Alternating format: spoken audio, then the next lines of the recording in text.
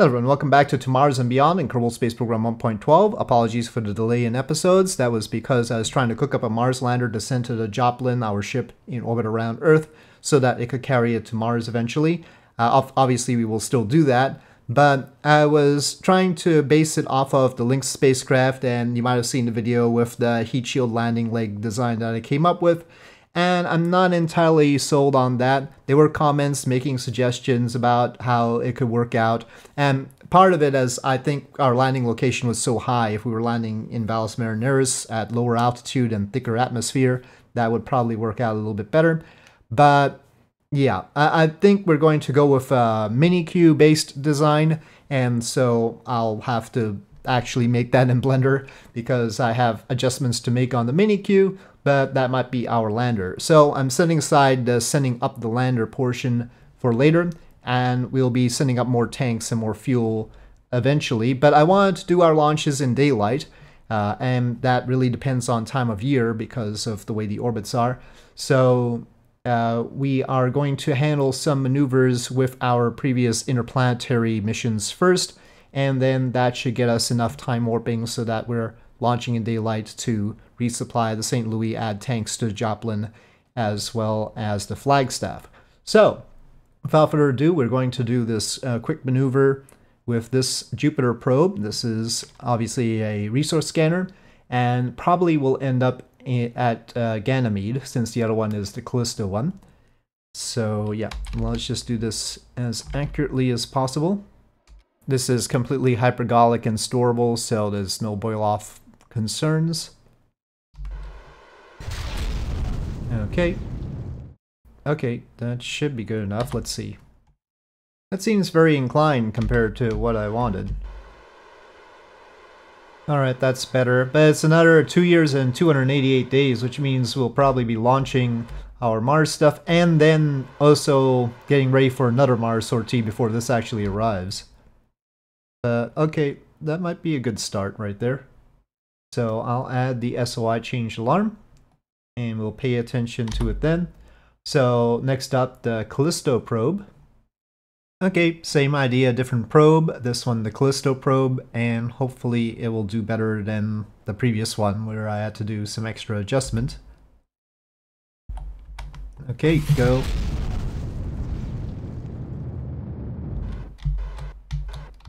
Okay, well, within 0.1, let's see. I've already got another thing plotted here, but chances are that needs to be fixed. Atmosphere of Jupiter is fairly low, 1,550 kilometers, so we're safe. It's pretty good. Let's see.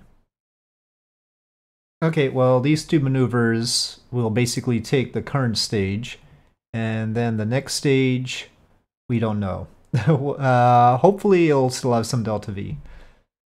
I don't know if it's gonna let me see or if something's happened to it. Why it's not showing delta V, that's always suspicious and makes me worried. It's got fuel in. This does not have crossfeed enabled, so we'll hope. Yeah, you'll have to hope. Alright, so anyway, we have an SOI change alarm. Oh, it put the maneuver, didn't it? I want the SOI change first. Okay, so this is all set, and it'll be arriving on the same day as the other one. So that's convenient, I guess. Alright. Let's see if it's a good time to launch something to the St. Louis. Okay, looks good for a daytime launch here. We have the KSP rocket with an NTP tank. This is actually one of the drop tanks, so it's got a tank and a frame that are separate. And we are going to launch it to the St. Louis, which currently doesn't have this kind of tank, but we'll sneak it in there because I think I want to change the ones that we have there out, or we'll compare their positives and negatives. We have two of the old type tank on the St. Louis right now, and we'll just add this as a third. So we are lined up well enough, and we will see how it goes. The whole transfer is due to be done by the KSP's upper stage, which may or may not be a good idea. We'll find out. So, with that, SAS on, throttle is up, ignition. And launch.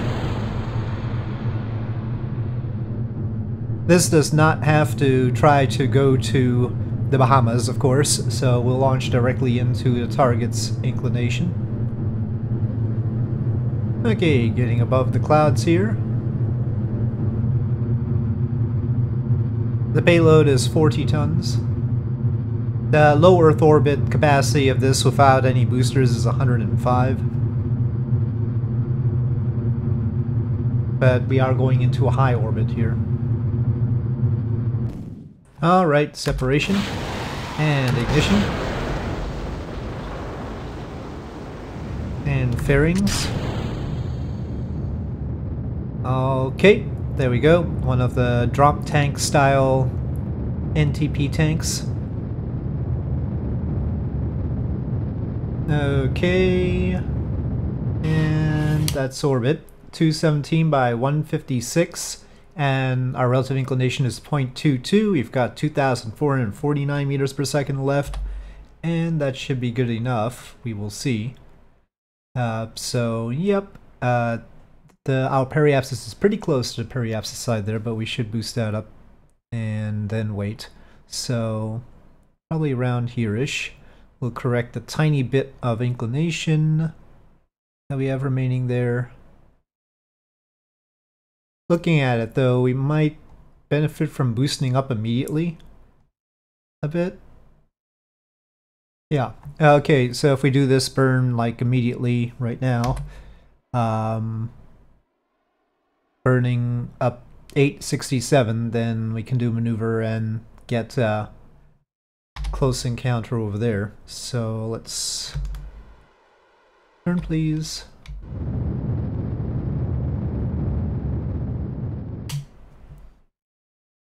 Well, 203, and then let's just call it 1,000, and we do have enough to match speeds, so everything is good as far as that's concerned.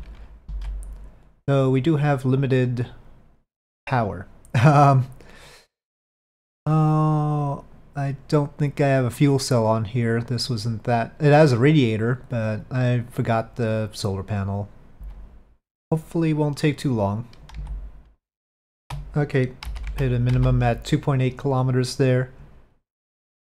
We're even meeting it in daylight over here. But the electric charge is a little bit tight, so we need to do things quickly.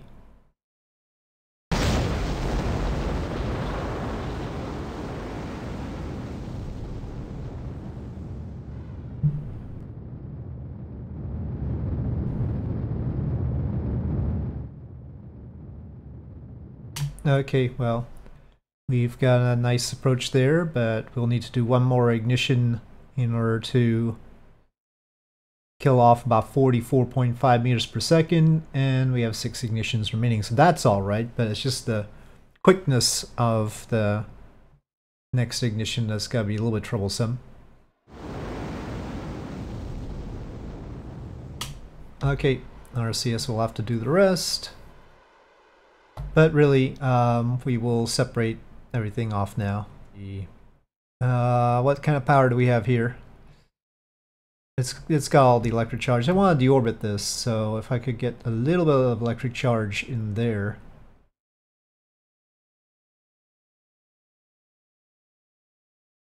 You know what? It might not be worthwhile. We'll see. Because I think it'll be too much to try to deorbit it. Let's find out.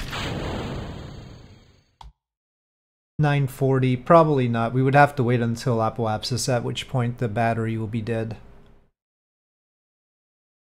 Well, let's try and get it out of the way anyway.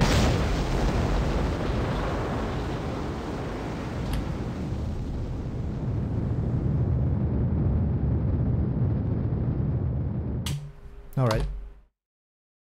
But we're gonna have to pull the St. Louis apart to get this in.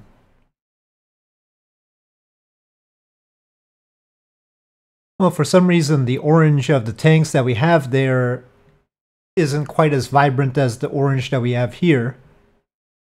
Maybe they're just sort of worn after their trip to Mars. After all, this is the ship that actually went to Mars and came back, so maybe, I don't know. Obviously not, but you know, we can imagine. Okay, that'll be fine for now. Let's see, where do we want this? Well, I think we'll put it closer to the front, so we'll put it right here. And that docking port undock. Okay. And we'll have the propulsion section back off. Okay, just mildly drifting away there. Right, now this has to sort of sneak in. Okay, heading in and hoping everything works right. There are some subtleties here. Of course, the ship came from 1.8.1 and hasn't been disassembled in this version. And also, this is technically a slightly different docking port than that one. They should be the same in terms of connectivity, but they're actually a different part. Hopefully, we won't have too much boil off here, but it does have some boil off here. Not much, though. We put 100 MLI layers and everything.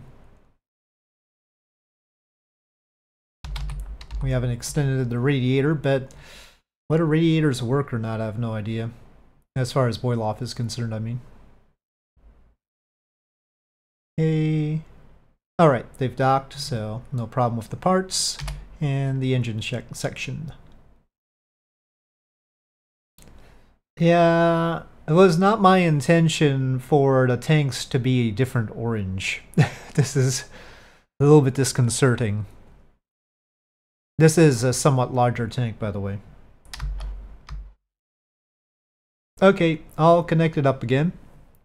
So the St. Louis is all right. It has some delta V. We'll see if it can keep the delta V. That's a whole other story. But no problems here. And we can extend the radiator here. We decide to carry up. Alright, same size as those, of course. But only one of them. I don't know how effective they are at reducing boil off. Well, it seems to not have any boil off loss here, so I guess that's good. Considering it's a full tank, right? We will see. Alright, so that's alright for now. Let's try and launch one to one of our other ships. Rather than launching another tank, it turns out what we really need is a nuclear ion drive unit like we have on the other ships, sent to the flagstaff. This flagstaff does not currently have nuclear engines or ion engines, and we are going to send one of those units to it. So same basic unit, and we're actually using the old methane stage to get it there. And let's see how it goes. So throttle up, SAS on, and well, we can aim camera. And we're all lined up. Ignition. And launch.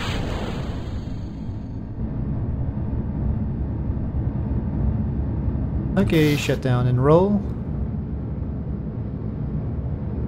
On this configuration, it can definitely get to 4,000 meters per second.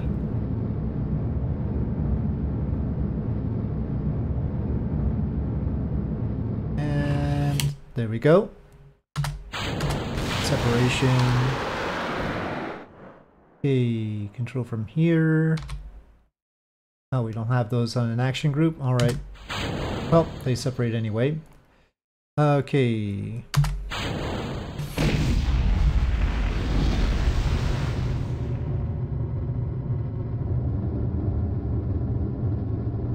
Okay, inclination looks good.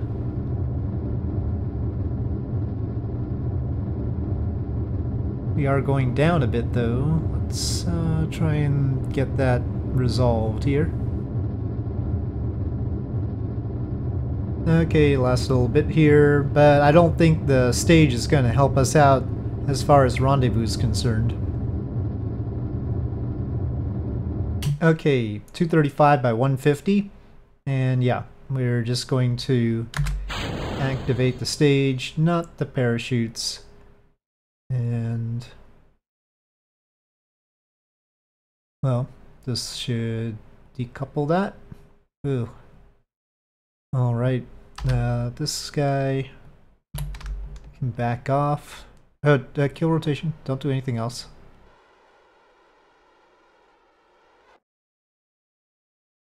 Okay. And now this can flip retrograde.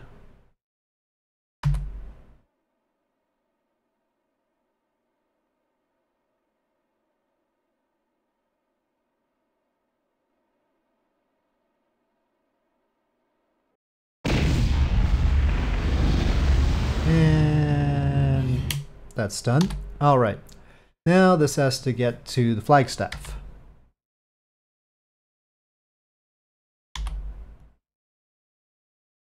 Fortunately, it has 2 nuclear engines. It's always helpful. Not a huge amount of Delta V, but plenty for Earth orbit rendezvous. Uh-oh, we've got some overheating of something. What? Why would the ion engines overheat? Well, we do have a huge radiator. Extend sun shield, activate radiator. I don't know. This is the first I've seen. That is the ion engines, yeah. I mean, to be sure, there's nuclear reactors on board. It's hot. But hopefully all our hydrogen doesn't boil off too quickly. It doesn't seem like it's boiling off. I mean, we've got some heat penetration here. More than I'd like. But still, I don't know why the ion engines are overheating. We might want to get into a lower orbit. Okay, we have a tangency over there, and we're going to go ahead and rendezvous over here eventually. How's the boil off doing? Well, now it says no boil off loss, so that's good.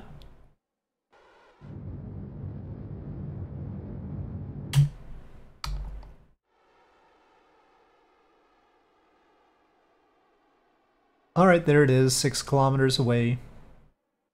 And we're closing to within render range. Oh, wanton abuse of nuclear engines. I should check how many ignitions the St. Louis engines have, because I only put 60 ignitions on these engines, so it might be tight over there. Can we get Kerbals to replace nuclear engines? Or should we just replace the entire module and send the old module, if it's the last ignition, into interplanetary space or something? Oh shoot, I time warped accidentally too much, but we're in daylight. I guess that's a plus. Now we actually need to sort of make the whole ship longer. But it's nice to have a propulsion section on before we start that. I was thinking of doing a different kind of propulsion system though. But we'll be adding that into the middle. We would still need the nuclear engines on one end. So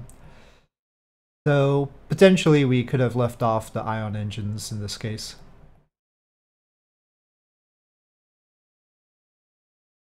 Then again, they actually help to counterbalance the crew pod, so it's not exactly a problem. Something else would have to counterbalance the crew pod.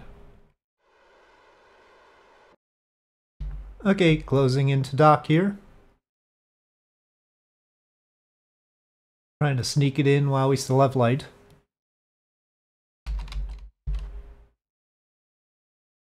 Okay, there we go. So we have that much assembled, and now there is actual Delta V on here, though not as much as I was expecting. Do we have crossfeed enabled on the docking ports? Well, maybe it's just where we're controlling from. Ah, enable crossfeed. Nope, that didn't help the Delta V reading down there. Oh, there must be something. Okay, well, some part is not properly feeding such that we're not getting the Delta V reading. That 2226 is the ion engine. So these tanks aren't getting fed into our nuclear system, and I'll have to figure out why. But for now, it's all together and the sun is setting on us, so we should wrap it up. And with that, I'll say thank you for watching. I hope you enjoyed this video. If you did, please do press like. If you have any comments or suggestions, please leave them in the comment section below, and I'll see you next time.